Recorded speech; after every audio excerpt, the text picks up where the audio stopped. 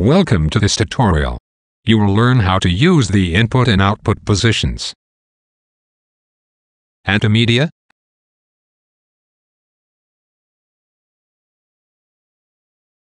And adjust the parameters.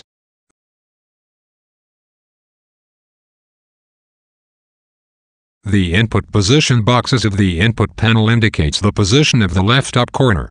By default, it is set to the point of origin. Move the corner, the new position is displayed. Position of the current selected point is also available in the toolbar.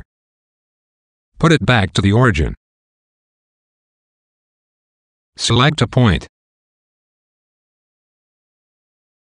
Set the value manually. Select other point. And change the value. In this way, you may size precisely the quad. Or just by editing input size text boxes. To move the quad, you can edit the input position.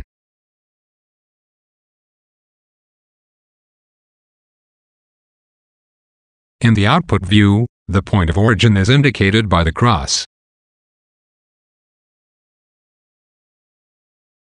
Edit the position of the four corners to a quad of 512 by 512.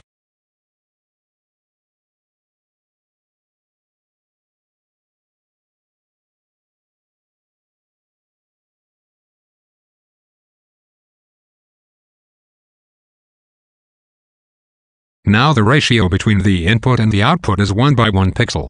Rotate the quad to display the angle in the text box. Hold Shift key to snap. Or just edit manually the angle.